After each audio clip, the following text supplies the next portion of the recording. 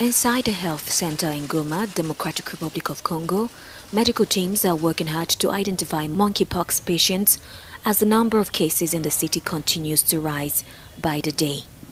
Dr. Maguru noted that the medical staff were worried those with symptoms would refrain from coming to the hospital as the infected are taken into isolation.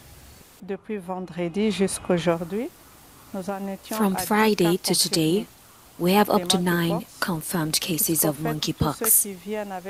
People who come with suspicious lesions, we isolate them first, then take the sample for testing. Unlike in previous mpox outbreaks, where lesions were mostly seen on the chest, hands and feet, the new form causes milder symptoms and lesions on the genitals.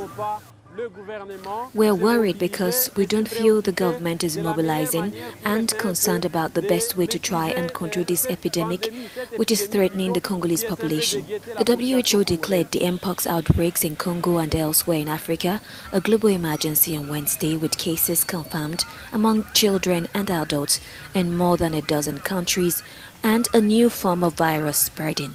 We have a large number of cases. The cases are increasing. The mortality rate is higher than we would tolerate. And then the thought is that new countries are now starting to report cases. So these are countries that didn't have cases in the last few years and now reporting cases. And several of them are reporting cases of the variant of mpox that is being spread in the DRC. Earlier this week, the Africa Centers for Disease Control and Prevention announced that mpox outbreaks were a public health emergency with more than 500 deaths.